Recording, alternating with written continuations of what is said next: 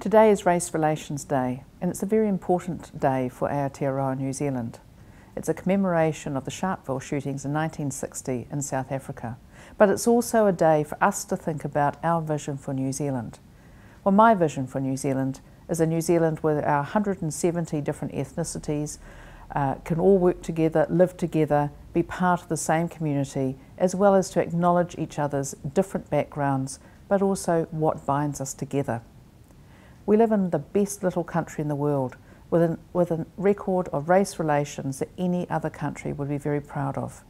And we should jealously guard this reputation, look after each other, be part of New Zealand. We're all Kiwis.